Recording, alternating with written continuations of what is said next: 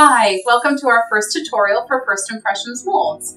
My name is Kelly. Today we will be demonstrating how to make edible Easter baskets, which are a great gift for family and friends.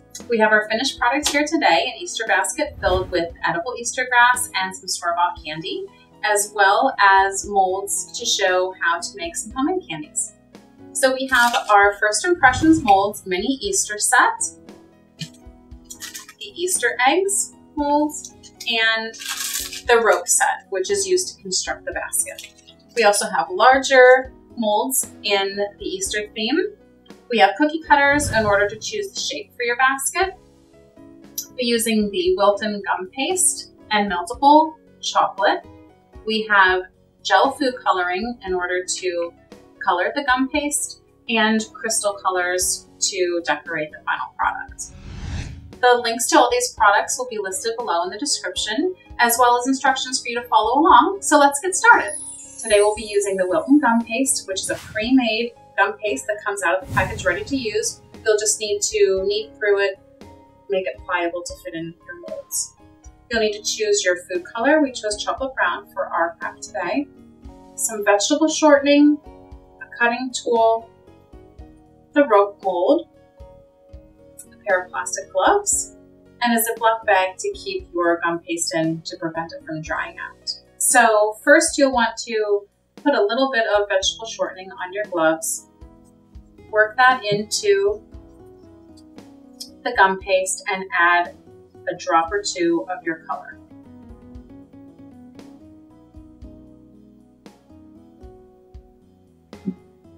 You'll fold it inside and just keep working at it until you get the desired color that you want. You can always add more. You'll see the colors start to show through. So you'll keep kneading until it becomes a solid color. As you can see, we've already mixed ours. And then you can store your gum paste in the Ziploc bag. So here is what it looks like after it's been worked through. Your color's completely worked through. And you're ready to put it into your mold. Take a portion of the gum paste and roll it narrow so you'll fill the rope mold. Be sure to work it so that there's no cracks. Stretch it out long.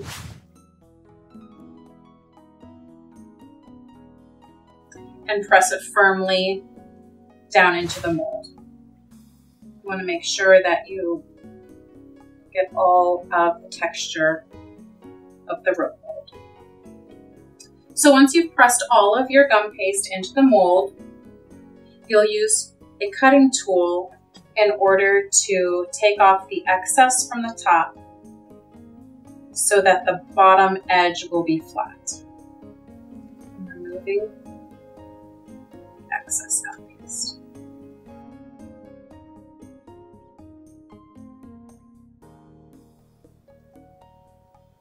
And then the mold is very easy to bend. You'll bend and take out your mold with basket weave. And there you have your first layer for your basket. Once you've worked your color into your gum paste, you can feel free to take your gloves off. We have one layer ready to go, another one in the mold, and then we've chosen a circle cookie cutter shape to start to build our basket. So I have 4 layers on already. You'll want to take some of the vegetable shortening again to coat the outside of your circle. Take your rope and line up the seams all together. You'll wrap it around the circle And the excess you'll cut off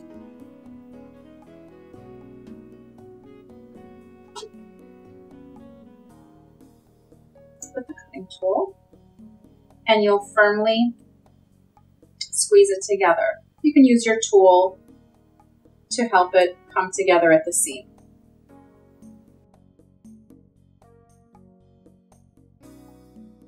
Then you'll take your remaining rope,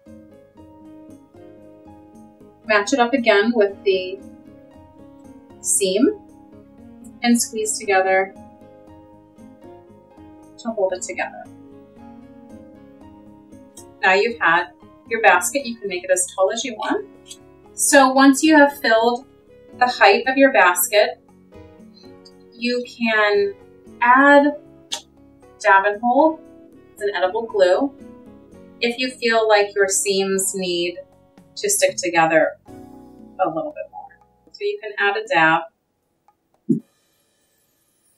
and then you'll want to slide your basket form off. So then for the handle, you'll make one more length of your rope braid, wrap it around the cylinder, cut it in half, and then it'll have this rounded shape for the handle. You'll attach it on. You could squeeze it into the basket a little and use the dab and hold if you feel like you need some extra support. Okay, so now we're ready to make some of our homemade candies with the First Impressions Easter themed molds.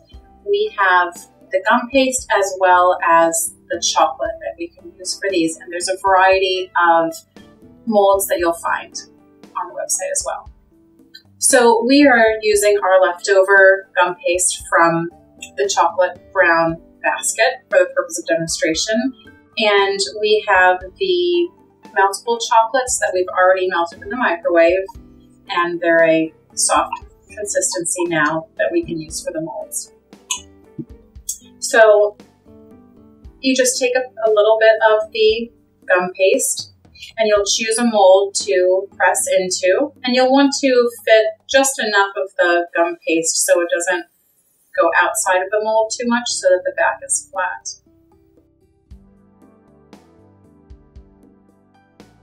And then they just pop right out. You can choose a larger mold, the Easter egg mold. Push it firmly so that it gets all the detail of the mold. And then it's removed very easily. You can see the detail from the molds. Now, if you happen to put in a larger piece and you find that you have some excess, you could always just use your cutting tool to cut around and trim off any excess gum paste.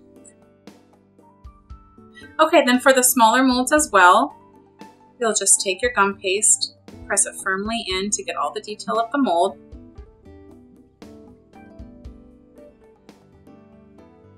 You can use your tool if you feel like you need to cut anything away or to press down, and then they pop out very easily. Now you can also use the chocolate. You would just fill the mold with a little bit of the chocolate mixture, and then you'll have to wait while those set up. So you can fill with the chocolate mixture as well. You can tap it down just to make sure that it gets in all of the edges, how it fills in like that. And then those will set up, they'll harden. So now we'll clear this away so that we can show how to use some of our colors for decorations. Okay, so now that our chocolates have hardened up and our gum paste is firm, we're ready to start our decorations. So now our chocolates have set up. We can easily pop them out of the molds, and you can see the fine detail. and we'll be ready to use our color for decorations. Before you put the chocolate into the mold, you can always add the color with the candy colors. And with the gum paste, you can mix in, like we had mixed in the brown, you could mix in whatever color you choose. So now we're ready to start decorating. You'll take your gum paste that has already set up, and you'll choose your color. I'm choosing right now to use the crystal colors, and it's just a powdery color. Tap some off and brush over your gum paste. Just give some nice color, a little sparkle, and you can do as much detail as you would like. As you can see here, the stripes with flowers are different colors. So there's a wide variety of colors that you can choose from. You can decorate as little or as much as you choose. So the crystal colors are dry.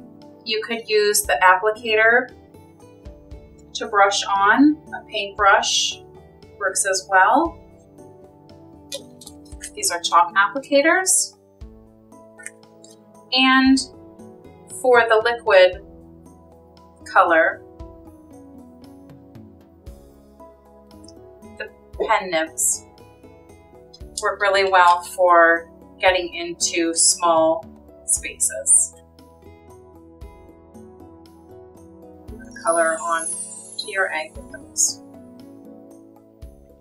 So as you can see, we have the finished product, and you can see all of the detail. We've used the pen nibs for the food coloring and the chalk applicators for the dry crystal colors. You can see the detail on the chick and the bunny in the basket, the flowers, so you can put as little or as much detail as you want. Okay, now that you have finished painting and decorating, you can add to your basket. You can arrange your candies in any way in your basket, and you have made a great homemade gift. So we hope you enjoyed our first tutorial. Please let us know in the comment section below what you've created using First Impressions molds, or what you would like to see us do in the future. Until our next tutorial, thanks so much for making your first impressions with us.